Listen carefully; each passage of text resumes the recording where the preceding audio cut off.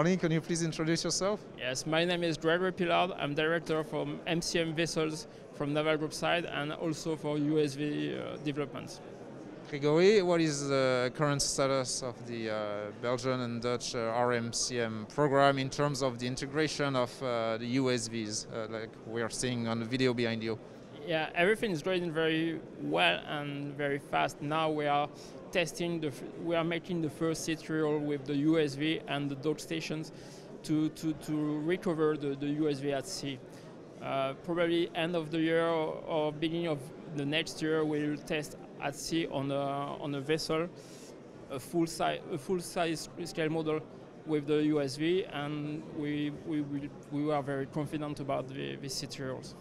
What are the main challenges in this integration? Is it the size and the weight of the USV?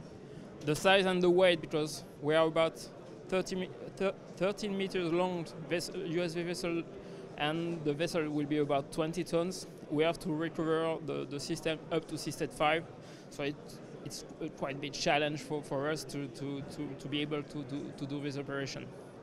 And the main issue at the end is the full integration on board the vessels and to manage all the activities with the other drones on board, because we have to make some rolling operations on board with the AUV and the sonars, everything. So it's a very, very huge task that we have to do. And how do you overcome those challenges?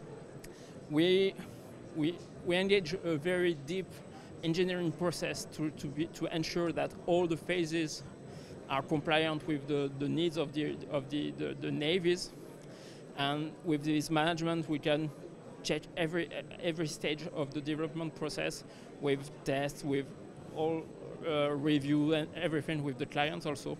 It's very important, and now we are very confident about the issue of this process.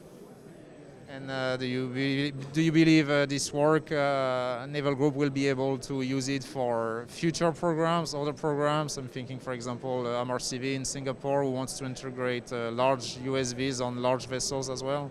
Yeah, we can address all kinds of customers' needs, because we develop technology blocks adapted to every kind of system.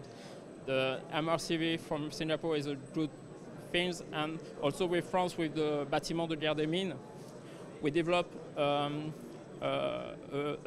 launching system and recovery at the end of the vessels because the way to process the French Navy will be quite different from the Belgian Navy. So we just reuse the technologies that we developed for the Belgium and readapt to another challenge. So we are very flexible about the redesign of systems. Gregory, thank you very much. Thank you very much.